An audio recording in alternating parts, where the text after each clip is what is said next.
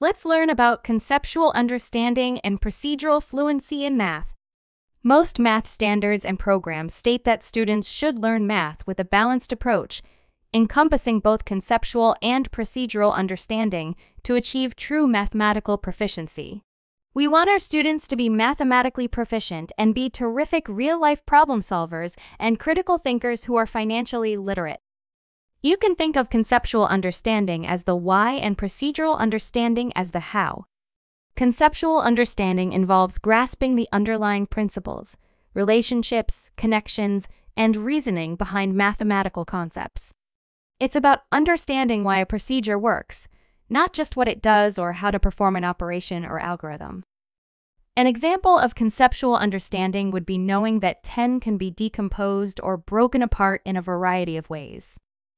We can make 10 with 7 and 3. 5 and 5 also can make up 10. We can also make 10 with 9 and 1 or 6 and 4. 10 can be broken apart or decomposed in a variety of ways. We can be flexible in thinking about how to compose 10. An example of procedural fluency with 10 would be knowing that 6 and 4 make 10 because we can add on 4 to the 6 using the counting on strategy. 7, 8, 9, 10. Another example of conceptual understanding in math is knowing that multiplication is repeated addition. Seeing the connection or relationship between multiplication and addition. If I want to know the product of 5 times 5, I can add 5 groups of 5. 5, 10, 15, 20, 25. I could also use an array or area model to figure out the solution for 5 times 5. An example of procedural fluency within multiplication occurs when I memorize my multiplication facts. I know that 5 times 5 is 25 because I memorized it. That is procedural fluency. Remember that math standards and programs stress the importance of students learning math with focus on a deliberate balance of conceptual and procedural knowledge. Why? If we only learn procedurally, memorizing facts, and using algorithms like the standard multiplication algorithm or the long division algorithm, and we don't understand the foundational concepts of multiplication or division, then when we forget those memorized facts, which most likely most of us will forget, then we don't have a pathway to figuring out the solution, or we make mistakes when using the steps in the algorithm to solve the problem because we didn't truly understand why we were doing what we were doing. If I forget that 6 times 7 is 42, which I might realistically forget if I only learned procedurally by memorizing my facts, but not understanding what multiplication is, then I'm out of luck. But if I learned conceptually all about multiplication and understand the concept of multiplication, then when I forget that multiplication fact of 6 times 7, I can use the conceptual reasoning that I had learned to figure out the answer.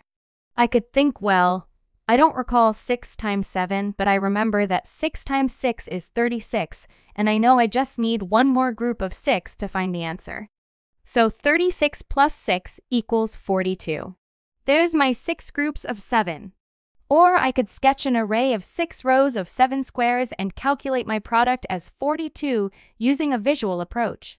Conceptual understanding helps students learn more flexibly and retain knowledge better. Which should come first? Conceptual or procedural knowledge? We want to first help our students develop conceptual understanding in mathematics, which lays the foundation for success with procedural fluency. So again, our students grow into highly proficient mathematicians who can problem solve and be critical thinkers. Why does this balance of conceptual and procedural knowledge in mathematics matter? Deep learning. A balanced approach fosters deeper and most lasting mathematical understanding. Flexibility. Students can apply their knowledge to various problems and contexts. Problem solving. Students can better reason appropriate strategies. How do we achieve this balance? Start with concepts. Introduce concepts before procedures, allowing students to develop a solid foundation. Connect concepts and procedures.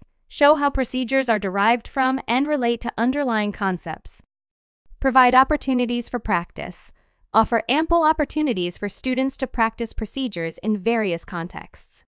Encourage reasoning and explanations. Ask students to explain their reasoning and justify their answers. Use visuals and manipulatives. Employ visual aids and concrete materials to help students understand concepts.